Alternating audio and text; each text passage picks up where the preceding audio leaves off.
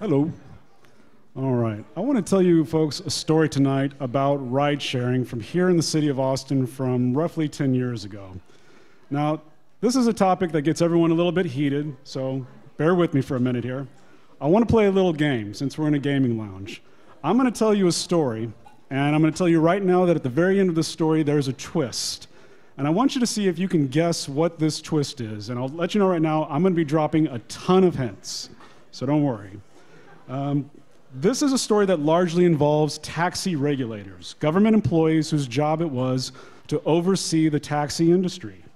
Now, fair warning here, I'm going to gloss over a lot. You can write entire encyclopedias about ride sharing. I've only got about 20 minutes to talk, so there's details I'm not going to cover. My apologies in advance. One thing I want to state in advance, this is not a defense of Uber as a company. Uber was a highly unethical company, but I do believe that the product that they have, ride sharing, is superior to the taxi industry. I would argue it's roughly on par for the drivers and much, much, much better for the riders. So this is the culmination of a book I wrote in 2017 about a lot of these fights with taxi regulators. It was based on roughly 30 hours of first-hand interviews, about 100 hours of online hearings and other media, several hundred government emails. Government emails are public information. You can request them at any time. And about 1,000 pages of news articles. And I'll give you a hint of what I'm going to focus on tonight. This is a rough timeline of ride sharing. It starts roughly in 2010 when Uber launches in San Francisco. You might remember in 2016 we had that fight with Uber and Lyft in the city council, and then they left us for a year. The period I'm going to be focusing on is a much less known period from 2012 to 2013. And it's largely going to be focusing on three characters. So on the very left is Carlton Thomas. He was Austin's chief taxi regulator during this time. In the middle is Ed Cargbo. He was the president of the local yellow cab company. And on the right is an attorney named Matt Doss. He was president of the International Association of Transportation Regulators, essentially a taxi regulators association of which Carlton Thomas was a member. So these are the three people I want you to focus on tonight. So real quick, let me give you a little bit of background about how taxis were regulated in this country. Taxis were regulated very much like a public utility. Their prices were strictly controlled by law, and in most cities, there were only a certain number of cabs you were allowed to have on the streets. Also, it was very, very difficult to become a cab company because they only let so many onto the streets to begin with. Having a local oligopoly of cab companies was very, very common in most cities. For the drivers used to be employees back in the 1970s of cab companies. They would earn a 40-60 split off of fares. But then in the 80s, they were converted into independent contractors. And what this meant was they had to pay a fee every week for the privilege of driving a cab, and then they would earn enough fares to offset that fee and make a living. So in the city of Austin, for instance, if you were a yellow cab driver in 2014 or so, you had to pay $300 a week for the privilege of driving a cab and then try and earn enough fares on top of that to take home a living. What this generally meant was that the cab companies had shifted all the risk onto the drivers and had earned money up front and in advance. It was the driver's responsibility to take the risk on behalf of the industry. But the way the drivers responded is they kind of gamed this industry. They would look for ways to stick around certain areas. They mostly stuck around like airports, hotels, downtown centers, because they wanted to avoid going into far-off areas where they wouldn't get a return ride. Generally, this meant that we had a very bad problem with cabs in this country. So for instance, in 2007 in San Francisco, they did a study on taxi cabs, and they found that 50% of the dispatch calls were no-shows. It was even more in certain areas of town. And mind you, San Francisco is like 46 square miles. They have one of the largest taxi fleets in America. This is like 1/6 the size of Austin, and even they had huge problems with taxis getting to where they needed to be. The point I want to make to you tonight is that no matter how badly this system functioned, taxi regulators saw it as their sacred duty to protect this industry from any outside competition. They saw themselves as like guardians of this industry. So in the early days of Uber, they were not into ride sharing. They were into what was called black car service. Black cars were like luxury sedans. Their drivers were professionally licensed chauffeurs, and they kind of operated in this legally ambiguous area called prearrangement. So legally, taxis had the exclusive right to pick up street hails, but sedans could compete on what was called prearrangement. They could compete on a dispatch service.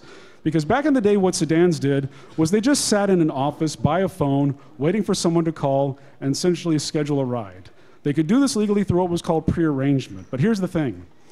The buffer between the time that a ride was requested and the time they arrived was rarely, if ever, defined in most cities. Was it an hour? Was it half an hour? 15 minutes? 10 minutes? 5? Uber exploited this loophole and gave a bunch of black car drivers an iPhone 4, brand new at the time, and said, here, take this. Use our app, put your cars on the street, and you'll make a ton of money. And they did. By the end of 2012, they had expanded to roughly a dozen cities in the United States. You might see on that map that the closest one to us was in Dallas. And despite making use of this loophole, pretty much every taxi regulator told them no, no, no, no, no, no, no. They were sent cease and desist letters like crazy. Their cars were impounded, there were sting operations. In a lot of cities, they tried to change the regulations to close this loophole. Really, the only cities that tolerated them at first were New York and Seattle. Seattle, I talked to their regulator, they were kind of overburdened with other responsibilities. And New York had like 11,000 cabs on the street. They didn't really see Uber as a big competitor to 11,000 cabs. But everywhere else, they said, we don't really like what you're doing. And even here in Austin, here's an email from Ed Cargbo where he talks to Carlton Thomas, and he's talking about an article where Uber is in Dallas. And in the article, Uber says they want to expand to other cities like Austin. Cargbo sees the article, he forwards it, and he says, hey, I wanted to share this with you and ask if it's possible to get the city's legal department to write a letter letting Uber know that they'd be operating illegally in Austin. So this is the kind of relationship that regulators and the taxi industry had. Now, in the middle of these fights, in the summer of 2012, things start to change. There are 3 major companies that are in the ride-sharing space that start to spring up roughly at the same time. You probably know of Lyft in San Francisco. There's another one called Sidecar, also in San Francisco, and there's our very own homegrown Hayride here in Austin. So the way they tried to operate was through this very legally dubious area of what they termed ride sharing. It's where the term comes from. Ride sharing is essentially an extension of carpooling. The way they tried to reason it was, hey, maybe on my way to work, I'm 20 miles away from work, I'm going to pick up someone along the way who's kind of along my path, and I'll give them a ride and they'll pay me a fare. Ride sharing. Except traditional carpooling is non-profit. So it wasn't really an argument that many people bought. It was very much legally dubious. But then again, with the regulator community like it was, the only other option was to say, well, we see a lot of bad service in the taxi industry. We want to see if we can fill those holes, which is what Hayride did. So Hayride launches in 2012, and very quickly they get a cease and desist just a few months later here in Austin. At first they ignore it, and the local yellow cab company starts to get very nervous about this and starts to send information to Carlton Thomas about their service. He's sending them information about drivers. They even commission a private investigator to go out and take a bunch of rides and report back. And that's what this is. It's a private investigator's report from the yellow cab company saying, hey, here's the number of rides we took, here are the drivers we encountered, license plate numbers. They start to give physical descriptions of the drivers and so on and so forth. About a month later, the cease and desist order becomes public information, and the owner of Hayride believes that the Austin Transportation Department was pressured by the taxi industry to go after them. As evidence, he points to a tweet he got where he was shown a copy of the cease and desist order before it became news. In other words, a cab driver had it, sent it to him before it became widely known. Now, let me change gears a bit. Let me come back to this, Uber's black car service. At the center of a lot of these fights was this guy, Matt Doss. He's the former NYC taxi regulator under Bloomberg and Giuliani, and when he leaves, he becomes an attorney at Windles, Marks, Lane, and Middendorf, a law firm in New York. He becomes a distinguished lecturer in New York, the City University of New York, and he becomes president of the IATR. And he decides to draft a white paper called Rogue Smartphone Applications, Innovation or Unfair Competition. Spoiler alert, he thinks it's unfair competition. He basically goes through a laundry list of all the ways that apps, predominantly Uber, are not complying with standard taxi cab regulations. And this becomes a very popular paper in regulatory circles. In fact, Ed Cargbo himself sends a copy over to Carlton Thomas saying, hey, this is the best work to date on rogue apps, as we discussed the other day. I'll continue to share information with you as I get any. Matt Doss says he authored this paper because of growing concerns and emails he was getting from regulators. And he decides he wants to form an app committee to create model regulations, the purpose of which is to take regulations that the regulators themselves can take to their local cities and say, here, we should implement these. And throughout 2012, they start to have a few meetings. And one of the things I noticed was, in one of their meetings, they talk about the role of the TLPA, and I'll tell you who that is in a second. But Doss says he is convinced the TLPA that regulators are not the concern for the industry. They just want to create rules that will prohibit unlicensed activity. The TLPA is the Taxi Cab, Limousine, and Paratransit Association of America. It's the largest association of taxi cab companies in the United States. And Doss here is saying, when we start to create these regulations, we're not going to hurt your industry. That's not the purpose of them. It's to prohibit unlicensed activity. So they start to draft the model regulations, and as you can kind of imagine, you're probably not surprised at this point, it's things like they want a minimum of 30 minutes for prearrangement. In other words, if you use Uber's black car service, they can't arrive within 30 minutes of being summoned. Other provisions are things like they cannot use GPS to calculate distance. You have to remember back in the day, Uber used to use time and distance to calculate your fare. Also, they wanted a minimum fare that was going to be set higher than an average taxi cab fare. So basically, this is just a way of shutting out Uber's black car service. These model regulations get presented at an annual conference in 2012, and Carlton Thomas is there. He's on a panel of IATR members where they're talking about this, and he says, we support the model regulations and look forward to implementation. Now, can you guess who else was in the audience? Ed Cargbo. And the reason I know that is because I've seen the attendee registration list. He was there watching, as were many other cab companies, but he was there too. Now, this was in November in 2012, and by January, things started to get even crazier. California. The California Public Utilities Commission is the regulator for all non-taxi private transportation in California. Things like private buses, limousines, limos, pretty much everything that's not a taxi.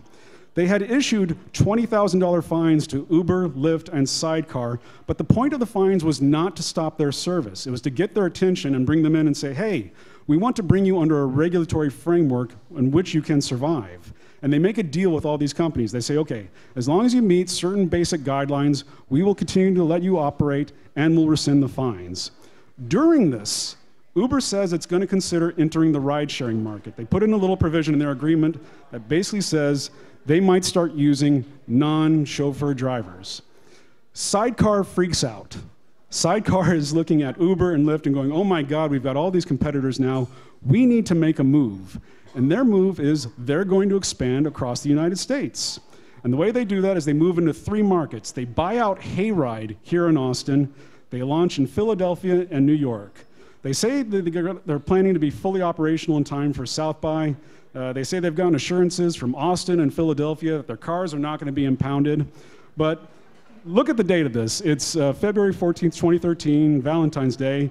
The next day, Austin Transportation Department says, no, no, no, no, no, no, no, no, no. Cease and desist, cease and desist, cease and desist. And this is kind of the response they get everywhere. New York kicks them out very, very fast. Philadelphia starts issuing citations.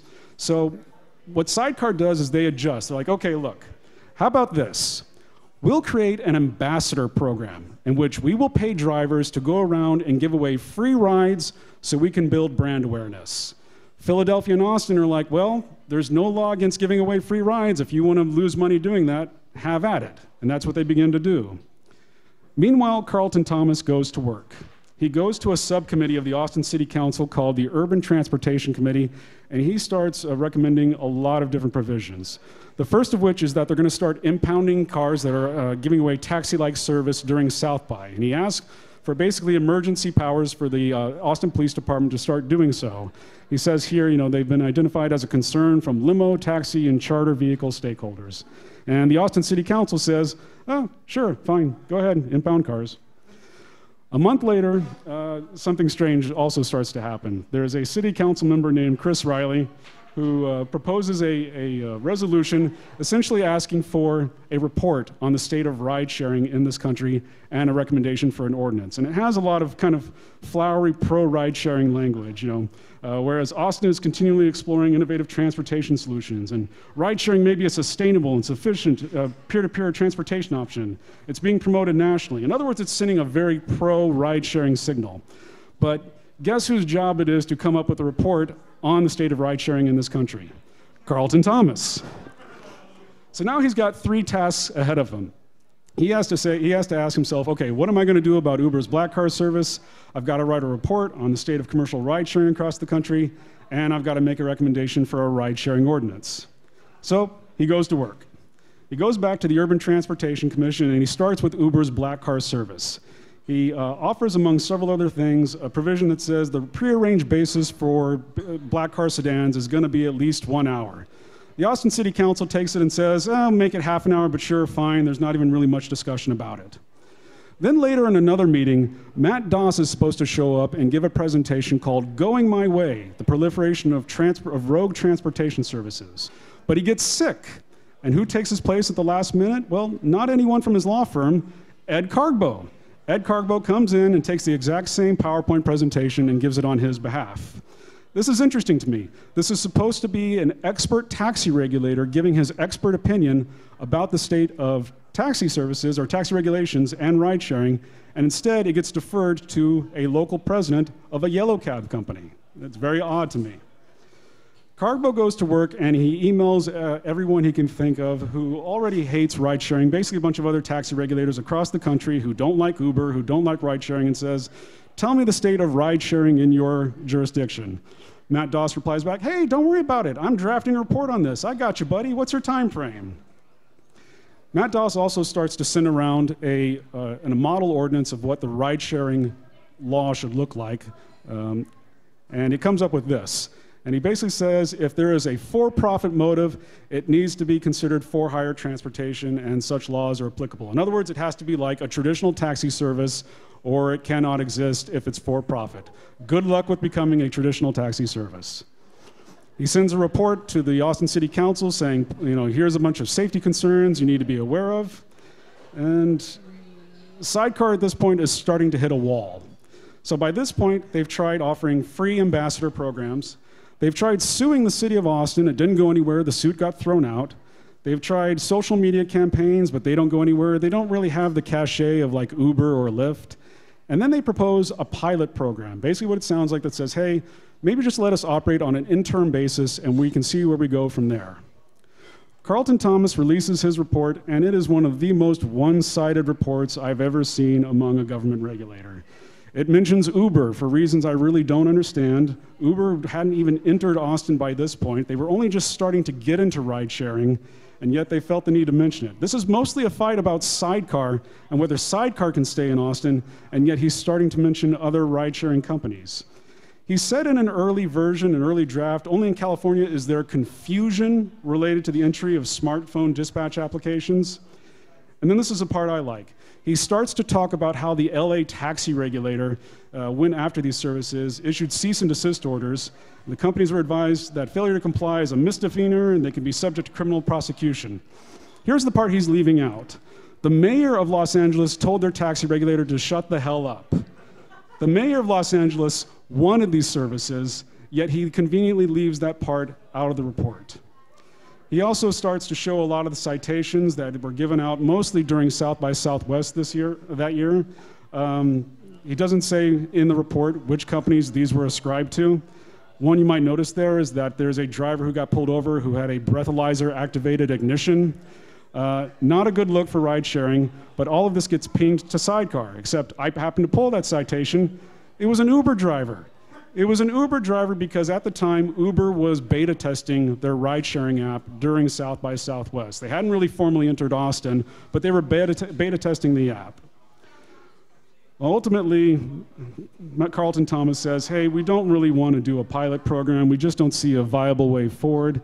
And they put through the ride-sharing provision that he more or less wanted, saying ride-sharing has to be considered a non-profit activity.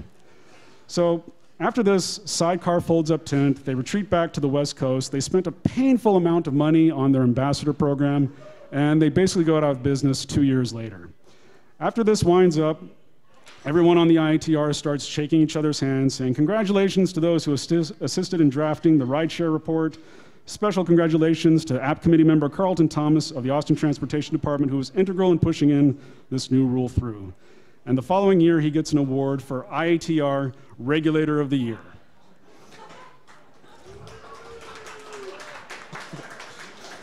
All right, I mentioned a twist. Maybe you can guess what it is. I want to come back to this person. Can you guess why I've been talking about him a lot? He's an attorney. Can you guess who one of his clients was? The Taxi Cab Limousine and Paratransit Association. And I'm not speculating, I know this because I've seen the emails. A member of the TLPA emailed their Connecticut regulator and said, hey, his law firm has been retained by the TLPA to combat the rogue app companies on behalf of the taxi and livery industries. And I also found this, some work product. Now, you might notice it says privileged and confidential, and you might be going, Connor, how did you get that? Well, I'll tell you. A member of the TLPA was quite dumb enough to email this to a government regulator at their government email address. And when you do that, it doesn't really matter how many times you stamp confidential on it. It's a public document now. And you can see here it says, Matt Doss's law firm has been retained as outside counsel by the TLPA. And in this report, they even mention the battle that was going on in Austin, which I've just described to you. So let me bring this back to the food chain here of how this is all operating. The taxi industry goes to Matthew Doss, who uses his resources as an attorney with Windows Marks and his expertise as a president of the IATR to ask folks like Ed Carbo and Carlton Thomas to put forth new regulations that benefit them. This is effectively a front for pro-taxi industry interests. The IATR pretending to be, claiming to be that they're there for taxi regulators is really there for taxi cab company interests. Now, I want to be clear about one point here. Carlton Thomas was not a puppet of Matthew Doss. He was not his lackey or anything. It's just that Matthew Doss was very happy to provide resources, and Carlton Thomas was very, very happy to take them because he ultimately wanted to keep control over this industry. But this is a monumental conflict of interest, in my opinion, that to date, I've not seen any taxi regulator held to account. So this is a dirty phrase that's used in regulatory circles, but it's absolutely true, in my opinion, of the taxi industry. Regulatory capture. And what this means is when a regulator starts to empathize more with the industry that they regulate than their constituency. They were very, very eager to keep control over this industry. A lot of people assume it has something to do with money. I disagree with that notion. I do really think it's about control. Now, I want to be fair here. I did gloss over some stuff. I'm sorry about that. A few things I'll mention to be fair. There were a lot of gaps with the ride-sharing industry during this time. One is the disability community. The disability community is very reliant on taxis, and ride-sharing was not getting around to addressing that anytime soon. Another was insurance. There were gaps in insurance in ride-sharing that had not been addressed and wouldn't be until 2015. Another was background checks. This is a very sticky can of worms that had also not really been addressed very well. But at any time, the regulators could have done what the California PUC had done and given permission to provide, allow them to operate on an interim basis as long as they met or improved certain safety concerns over time. And I want to reiterate here, Uber knew a lot of what I've told you tonight. They did their own research on the IATR and found not everything, but a lot of what I had already found. They kind of understood where their interests were. And if you're Uber and you come to a city like Austin, and the big fight in Austin is over background checks in 2015, how do you trust the city of Austin to do your background checks when that responsibility is going to fall probably to Carlton Thomas's office, a person who does not want your business to survive in the first place? And the point I want to make here again is that this is not an angels versus demons story. Uber was not the angels and the regulators the demons. What I'm trying to say is that taxi regulators should have been the honest brokers in this fight, and they absolutely were not. They were trusted as the experts in this fight, yet they had a severe pro-taxi bias. I think I've gone way over time. If you enjoyed this story, I've got like a dozen others from this, from my book. Thank you very much.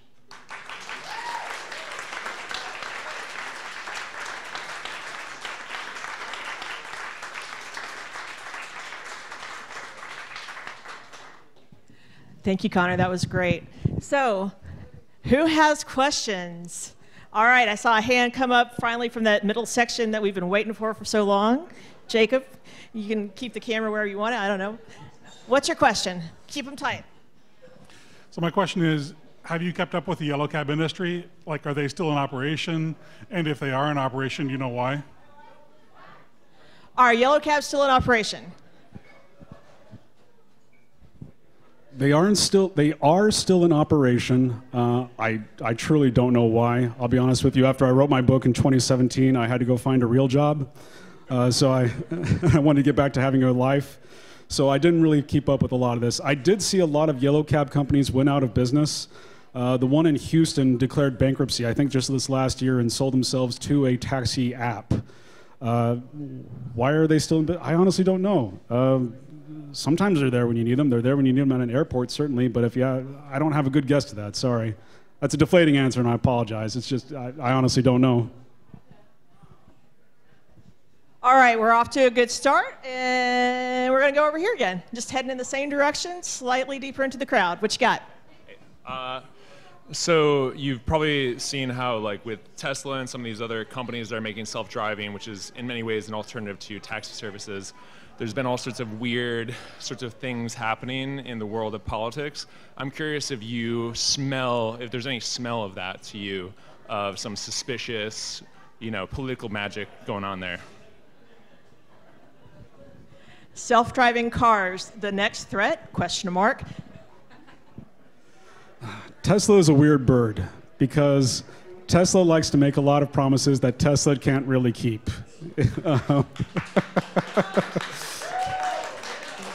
I don't smell any big regulatory fights. There have been some about whether or not it's safe, whether or not the technology can be trusted, but I don't really sense that the taxi industry has done much to stop them, or even really the ride-sharing industry.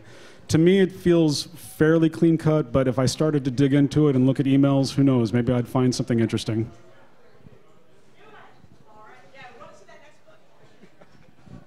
All right, so I think we have one question and one more in this general direction, and we'll figure it out. And yeah, so you want to meet me halfway, or should I? Very fascinating talk. I actually remember our meetup group having vigorous debates about Kitchen's proposals around rideshare regulation. So yeah, blast from the past. Curious if you see similar regulatory shenanigans on the horizon related to the no middleman rideshare community Runner City, which is about to launch their own ride-sharing app very shortly. Runner City, question mark? I don't know what Runner City is. Okay.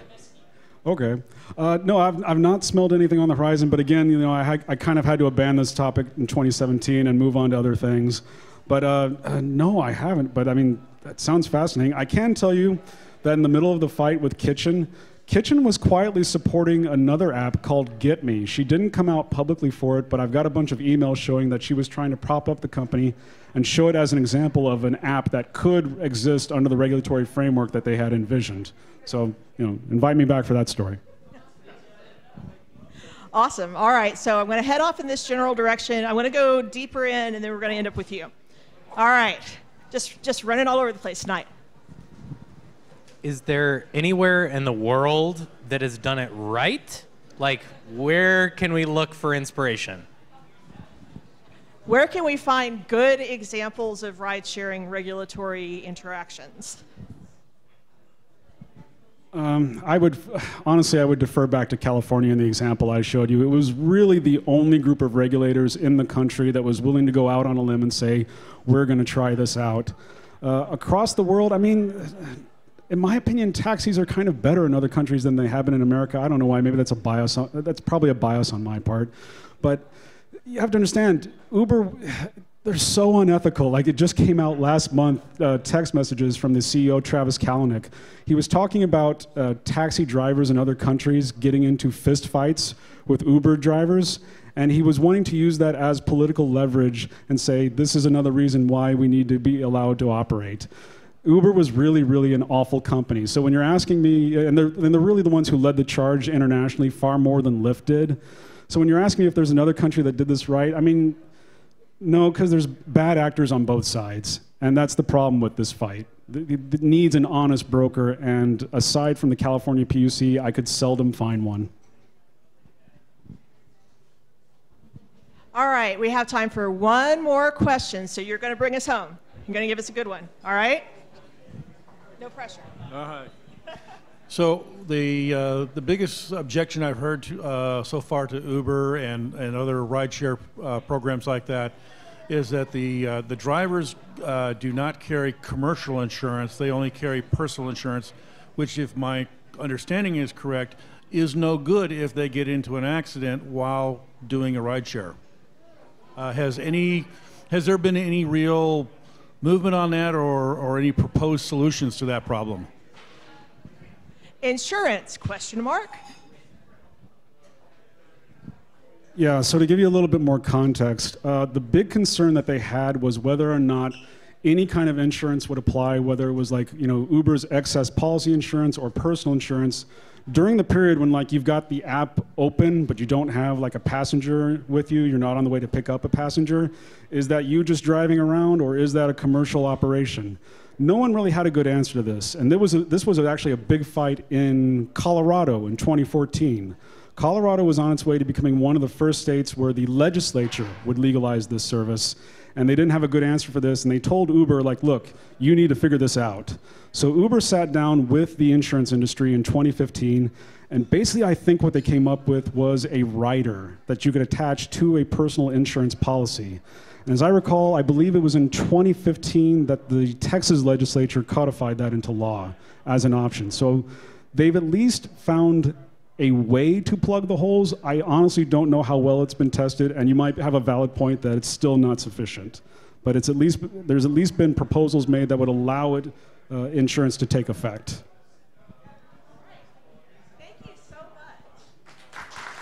Thank you so much, Connor. That was great.